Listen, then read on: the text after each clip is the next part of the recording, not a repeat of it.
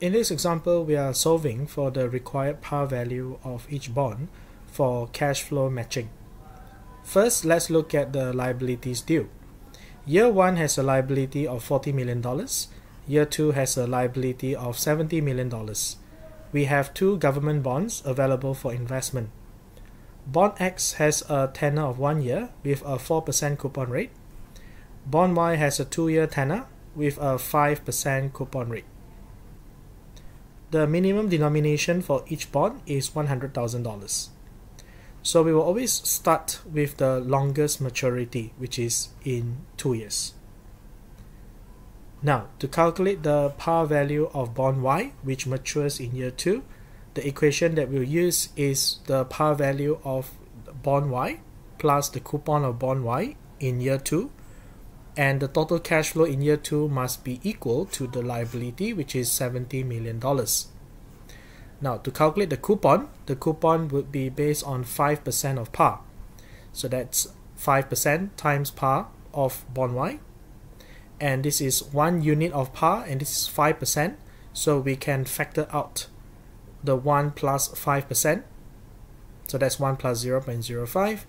And to get the par of bond Y, we'll take 70 million divided by 1.05, which is 1 plus the coupon rate. And we'll get $66,666,666.67. Now, based on the minimum denomination of 100,000, so if we have 600,000 in this case, so the next one would be 700,000. So we round up. In this case, we round up, we don't round down. If you round down, then there will be a shortfall. But if you round up, then you would have an excess. So it's more important to have an excess in this case. Now, what's the coupon? So the coupon for bond Y would be 5% multiplied by the par value. And that gives us $3,335,000. Now, just to do a quick check to make sure that the calculation that we have here, fits our purpose, which is to be able to meet the liability of 70 million. We'll take the par value plus the coupon, and that gives us $70,035,000. So this is more than 70 million. So at least we do not fall short of the liability in year 2. Next, we will match the cash flow for year 1 using bond X. So we'll need the coupon for bond Y because bond Y has a tenor of 2 years. So there'll be coupon in year 1 and year 2.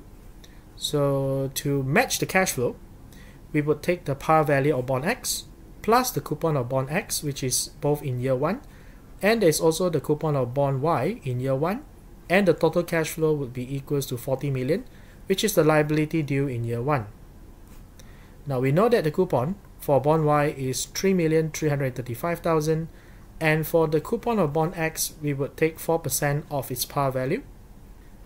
So on the first two terms, we have 1 plus 1 unit, 1 plus 4%, and we'll move 3 million, the 3.335 million over to the right. And we'll get a par value of 35,254,807.69, and for this case, the number is 200,000 in this case. So we'll round up to 300,000. So that's $35,300,000, for the par value of bond X. And to get the coupon of bond X, we'll take 4%, the coupon rate, times the par value, and that will be 1,412,000. Now, of course, we don't need this because we only need the par value for each bond. But just to do a quick check to make sure that the number makes sense, if we take the par value of bond X plus the coupon of bond X plus the coupon of bond Y, as what we did here, if we add all them up together, we will get slightly more than $40 million. So again, we round up in this case because we want to have an excess.